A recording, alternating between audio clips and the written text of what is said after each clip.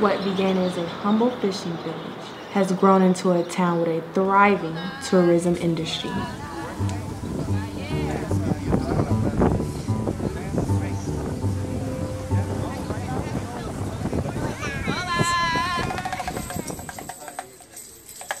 With this boom in tourism came migrants from all over Mexico in search of better economic opportunities, many of which are talented artisans from various indigenous communities. Oh, this was really pretty.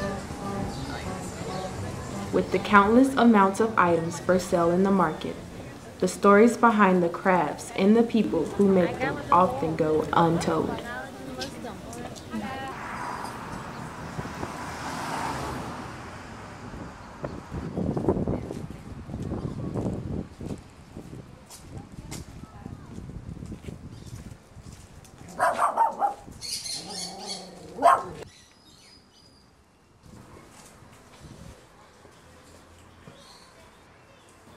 Leonarda, a single mother of 3, has made her mark as a successful female entrepreneur.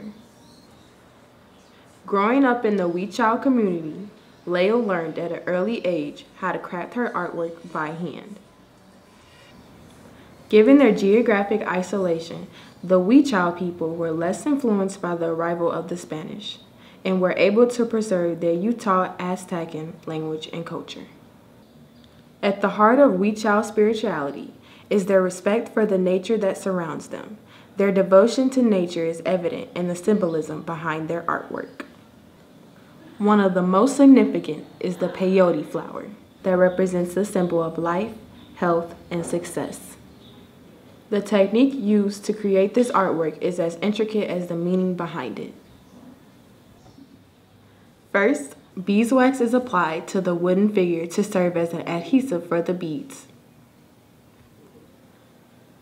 Then, a needle is used to carefully place each individual bead onto the figure.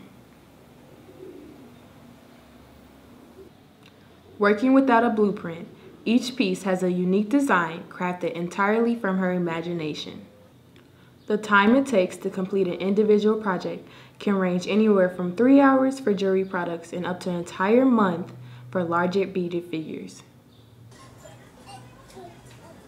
Although Leonarda and her people have faced tremendous challenges, including discrimination, famine, and a lack of economic opportunities and access to education, she derives her strength from the desire to give her children a better life.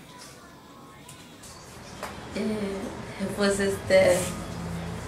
pues lo que a mí me hace feliz pues que como ahorita que pues mi trabajo por lo que tengo yo de ahí pues mantengo yo a mis hijos gracias de mi trabajo por lo que sé hacer Thank you. Me siento yo feliz que por ese lado yo los pueda yo apoyar, que quisiera pues que pasara algo más más importante.